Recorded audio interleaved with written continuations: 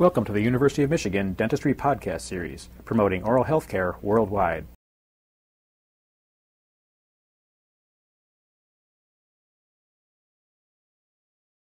Electrosurgery or radiosurgery can be a valuable tool in the efficient practice of restorative dentistry. Here are some examples of how it can help you in your everyday practice.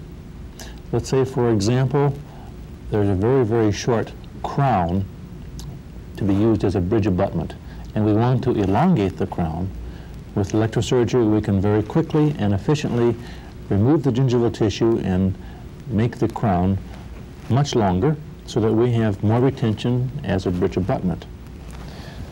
Very often when patients have lost anterior teeth and they're wearing temporary partials, or flippers as we call them, and they're wearing them for some length of time, the gingival tissue on the palatal side grows up over the lingual surfaces. And as it proliferates over this cingulum area, it hides the actual lingual architecture of the teeth. And very often we will have to, before we start the bridge, remove that extra tissue, and a very efficient way of doing that is with electrosurgery.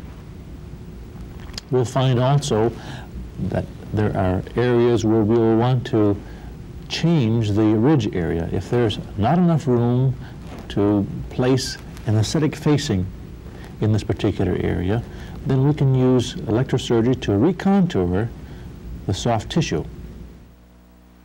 There are many types of electrosurgery units. The particular one that is in use here at the dental school is a Coles radiosurgery. This is a bi-terminal radiosurgery unit.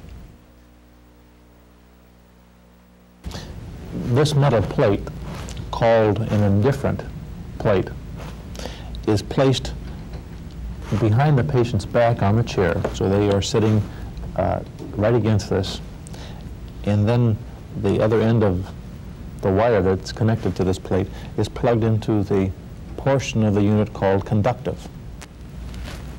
Now, as I mentioned, if the patient is wearing a suit coat or heavy clothing, have them take the suit coat off.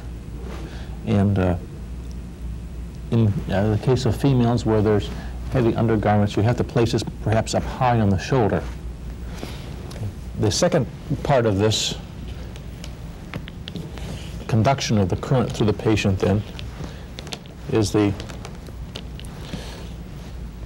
surgery tip. And the surgery tip is plugged into the portion of the unit called surgery.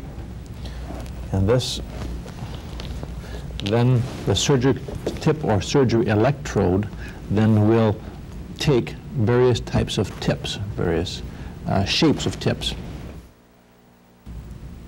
You follow the architecture of the gingival crevice and actually make a trough to the base of the crevice all the way around the tooth, and then elastic impression material then can be easily injected down around your finishing lines. One of the dangers of this technique is if you do not know the architecture of this crevice, you can actually make the crevice much deeper than it was before you started, and therefore hasten the development of pocket formation. So when this troughing tip is used, great care should be exercised. The other tip I'd like to show you is the loop tip. And this tip looks almost like a hoop. It's a round ring of wire, and this can be used to remove broad areas of tissue. Like, for example, on this model, where we wanted to remove some of the soft tissue to make a little more room for a pontic, then this tip is used to remove these broad areas of tissue. The last tip I'd like to show is the actual straight wire surgery tip, and this is used to remove the soft tissue to the depth of the crevice. And here it's very, very important with a zero probe to measure the pocket or the crevice depth all the way around so that we know where we're going, and then the entire soft tissue is removed to the depth of the crevice, being careful not to touch bone, and then we can expect a regeneration of about 1.5 millimeters, again, of soft tissue. So in using this tip, you have to pre-plan.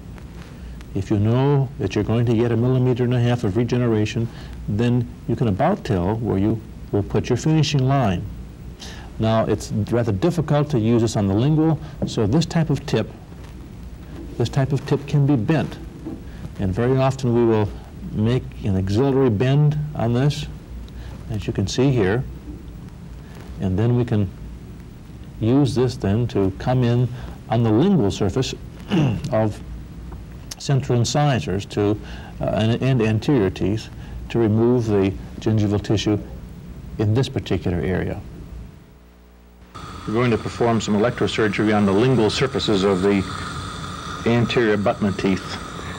Usually when a patient wears a flipper or a temporary partial, for some length of time, the soft tissue on the lingual will grow up over the lingual surfaces of these anterior teeth.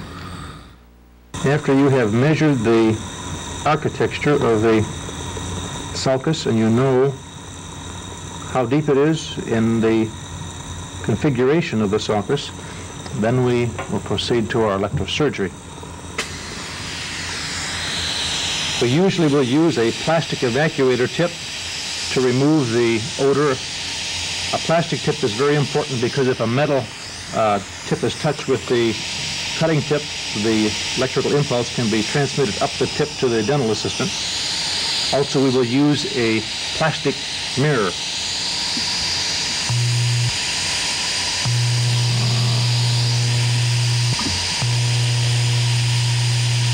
The electrosurgery is done in a brushing stroke.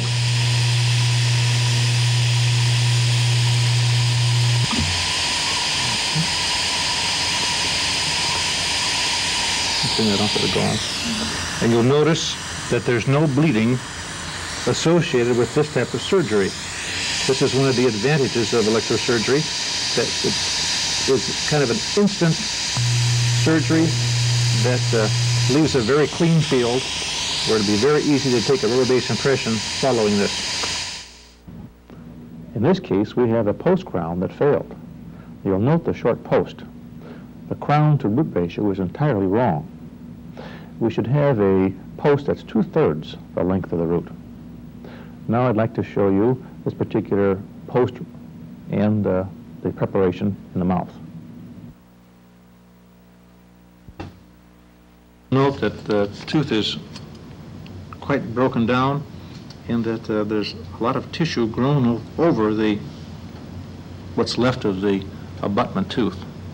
So through electrosurgery we are going to expose this remnant of the root and then make a pin core in combination with a post core using a composite material.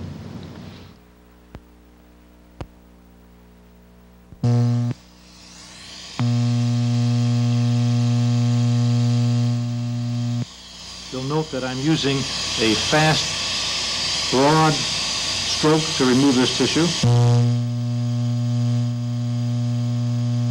Giving you pain?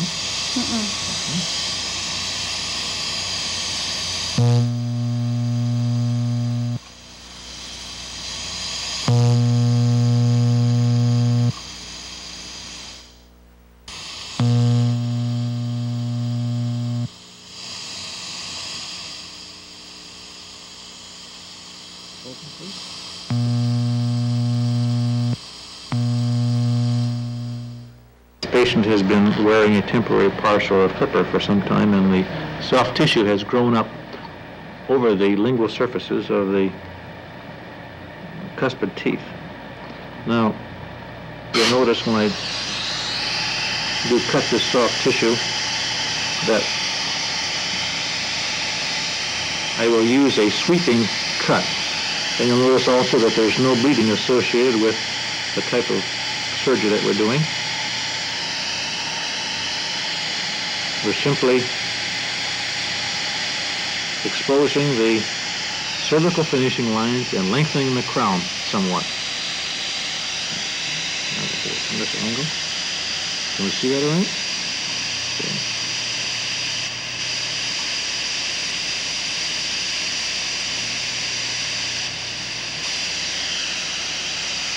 And you'll notice now that we have taken the soft tissue away, there's been no bleeding associated with this surgery, and we have now exposed our finishing line and lengthened the crown. You've been listening to a presentation from the University of Michigan School of Dentistry, which is dedicated to supporting open learning and open educational resources. This recording is licensed under the Creative Commons. It may be reused and redistributed for nonprofit use. Please attribute materials to the University of Michigan School of Dentistry and redistribute under this same license. For more information on how this and other University of Michigan School of Dentistry recordings may be used, visit www.dent.umich.edu/license.